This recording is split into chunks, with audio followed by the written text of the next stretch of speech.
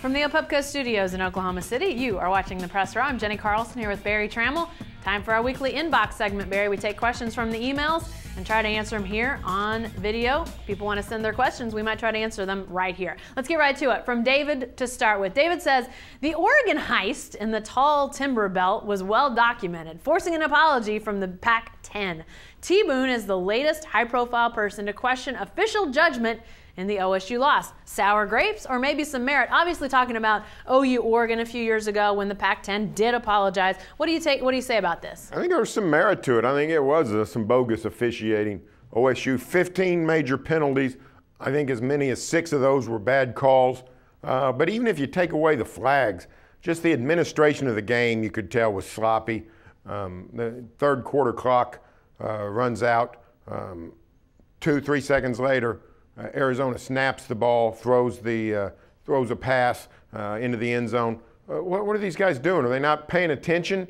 I thought the bad officials were in the NFL, Barry. Mike Gundy had to challenge a call. When's the last time you saw a college coach have to challenge a call? They review everything. But Gundy was forced to challenge a call early.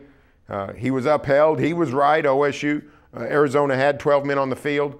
But it seemed like maybe the officials didn't like the comeuppance of Gundy questioning.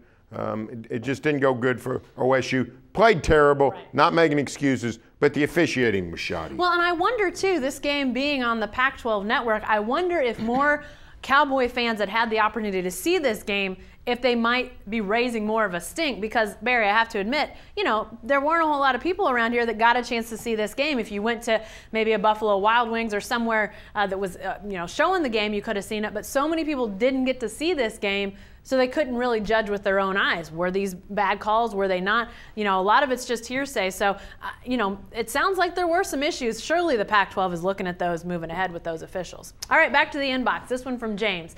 James said, I was thinking about the possibility for getting a 5-year, maybe a quarter-cent sales tax bond issue on the ballot in Oklahoma City to pay the NBA luxury tax on behalf of the Thunder. I'd like to see that. How about that, Barry? You know what? I'd like to see it too, because Oklahoma City would make history. We're not building buildings. We're paying the luxury tax so that James Harden can stay on the roster. Let me tell you what. That would be a first time. That would be wow. a first. Oklahoma City's done a great job of supporting civic improvements, everything from the library to the maps, everything involved. But no, we're not passing a tax so that the Thunder can pay the luxury tax and help millionaires pay millionaires. That one would not fly. It's not going to get on the ballot, but if it did, I think it'd be about a 95% defeat. Yeah, I think so too. And you know what? I think it's going to take something almost miraculous, like something like that passing, to keep James Harden. Barry, we had a chance to hear from Sam Presti earlier this week when they had the official announcement of Serge Ibaka's extension. It's obviously been a couple weeks ago since he signed that deal, but had a chance to finally hear from Serge and Thunder Brass. And it just sounds more and more like there's a lot of qualifiers to this deal. They want James Harden. Obviously, they want James Harden. But a lot of buts and, by the same token and things that Sam Presti's saying make you think it's going to be pretty hard to get this deal done. And a luxury tax, I don't know if Oklahoma City can help in this one. All right, back to the inbox. This one from Chris. Chris says, I keep hearing if and when Seattle gets a new arena that the Thunder might move back. Will that ever happen? Are those just stupid people? Well, Barry, Seattle is going to build an arena. The Thunder's not going to move back, though. Chris, where are you hearing this? Yeah. I mean, I got an idea for you, Chris. Does Chris live in Seattle, by the way? Get off the message boards, Chris. Get off the message boards, because if people are telling you that the Thunder's moving back to Seattle, the answer to your question is yes. They are just stupid people. The Thunder's not moving back.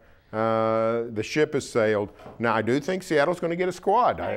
Probably the Kings, but maybe not. But I think, fairly soon, within 5 years, I'd say, I think there will be a Seattle Supersonics again. But it won't be the Oklahoma City Thunder. No way. The Thunder's not going anywhere. People don't have to worry about that. But yeah, I think Seattle deserves to be an NBA city. It was for a long time before they had the problems with the arena and the team left town. I think it's a great market for the NBA. I think the NBA wants to be there, but they needed to have the arena to be a feasible team in Seattle. Now it sounds like that's going to happen relatively soon. you know, I wouldn't be surprised if maybe one of these franchises that's in trouble, you know, maybe a Toronto, or I mean, there's a lot of options, Barry. You mentioned the Kings, but I think there are several teams that might fare better in Seattle than in their current cities. All right, back to the inbox. This one from Jim. Jim says, do you know if the Big 12 is considering Northern Illinois? It certainly would be a plus for the NIU program and pull in the Chicago area. Barry, what about this with Big 12 expansion? I love this question because I love when we talk about conference realignment and Big 12 expansion, I love all the different options people throw in the pot. And this was a new one. I mean, I really hadn't heard anybody bring up Northern Illinois. Everybody from Notre Dame and USC to Northern Illinois. But, I mean, the answer is no chance. Yeah, it'd be a plus for Northern Illinois. You know, it'd be a plus for Southern Illinois. It'd be a plus for anybody that joined the Big 12 from the Mid-American Conference or the Missouri Valley or anywhere else. It could be a plus for Illinois. Come on, let's be honest. But no, it would not pull in the Chicago area. There's tons of Chicago college football fans, and guess what? None of them want to watch Northern Illinois. So it would not. It's not going to happen. I mean, you need a name brand. That's what it's all about. It's about name brand. And Northern Illinois, very solid mid-major program, play really good football, almost beat Iowa in week 1, but no, not going to pull in the Chicago area. Obviously, with Notre Dame deciding, with the exception of football, that they're going to go to the ACC earlier this week, Notre Dame as a possibility for the Big 12 seems out of the question now, which was something that was kind of being tossed around.